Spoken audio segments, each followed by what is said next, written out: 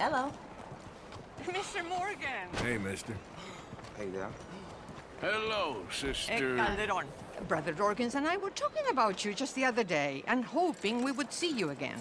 How is Brother Dork? Oh, he's quite well. A little frustrated with the workings of our order. He keeps trying to be sent overseas, do something with more challenge, maybe be a missionary. He's a lovely man. Sure. And how are you? Never better? Are you sure? I'm quite sure, sister. You know, a long time ago, I was like you. I very much doubt that. Oh, no, I did terrible things, awful things. And I could not stop doing terrible things because I did not believe that goodness existed. And then one day, I saw that love did exist. And ever since then, doing bad things became, well, not impossible, but ridiculous. I guess I'm just hoping for a dignified exit. I shall pray for you. Oh, I'm not a religious man, sister. I'm an outlaw. Oh, what fun. Religion is just a word. Hearts are rarely pure, but equally they are rarely impure either. Well, that's an interesting way of putting it.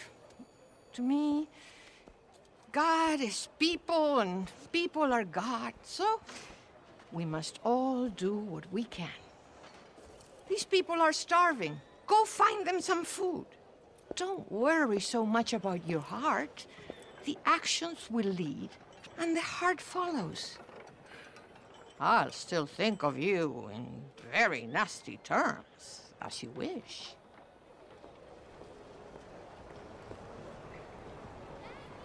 Have you anything to spare for the poor?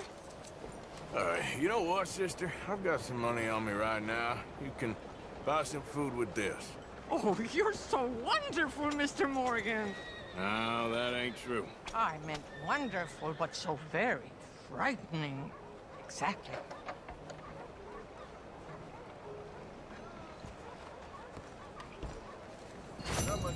Consider your good deed done for the day. I won't subject you to any more benevolence. Sister Ethel makes a fabulous stew. They will be so happy.